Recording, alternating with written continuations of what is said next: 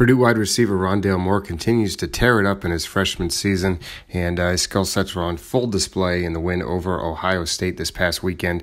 We saw Moore quite a bit during the back half of his high school career. He moved in late to Kentucky, had to sit out until the very end of his junior season, went into that offseason, picked up a ton of offers.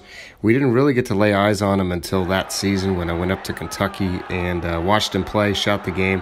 He made a ton of plays. Obviously, he was all over the field, as you would expect.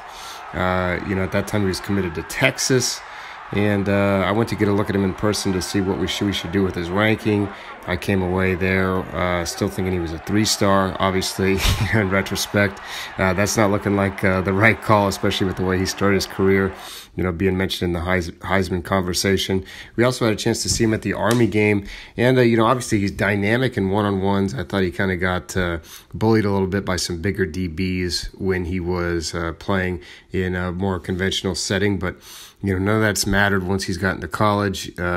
He's known for his lower body strength. He's very elusive, tough to tackle, and concerns about his size, were always there. But, when you're that strong, it doesn't really matter. That low center of gravity and strength obviously helps you. So I've been really impressed with what he's been able to do. I told him, he was always mad about his ranking. I told him, go make me look bad in college, and he's been able to do that so far for the Boilermakers.